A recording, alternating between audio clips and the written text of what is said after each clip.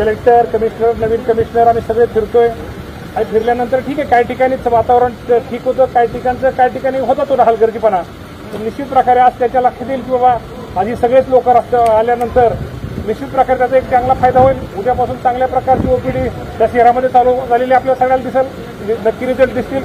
आणि काही ठिकाणी चांगलं, काही लोक अजूनही सांगतो तुम्हाला की आम्ही विजिट केलं, काही लोक चांगलं काम करतायत.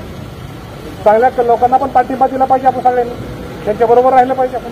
आता जे डॉक्टर आता यशोधर हॉस्पिटलमध्ये डॉक्टरने असं सांगितलेलं होतं, जे डॉक्टर येत नाहीत, ते डॉक्टर कामावर येत नाहीत, कमिशनर साहेब, कलेक्टर साहेब दोघांना सांगितलं त्यांची लिस्ट घ्या, लिस्ट घेऊन त्यांची नावं घ्या आणि त्यांच्यावरती कठोर कारवाई करा म्हणून असं या दोघांना सांगितलं. बाबा छोटे छोटे जे दवाखाने झोपडपट्टी एरियात म्हणा किंवा गल्ली बोळामध्ये जे दवाखाने बंद आहेत, ते डॉक्टर इकडे यायला तयार आहेत, पण त्यांना काय तर आपल्या शासनाची आणि शासनाच्या वतीनं दोघं पण इथं हजर आहेत. त्यांना किट किंवा काय जे काय त्यांना उपलब्ध करून देता येईल ते निश्चित प्रकारे करून दिलं जाईल.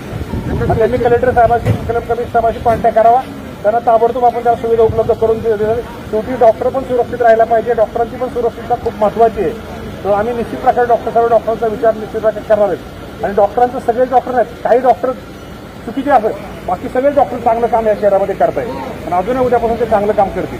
धन्यवाद मामा, धन्यवाद मामा.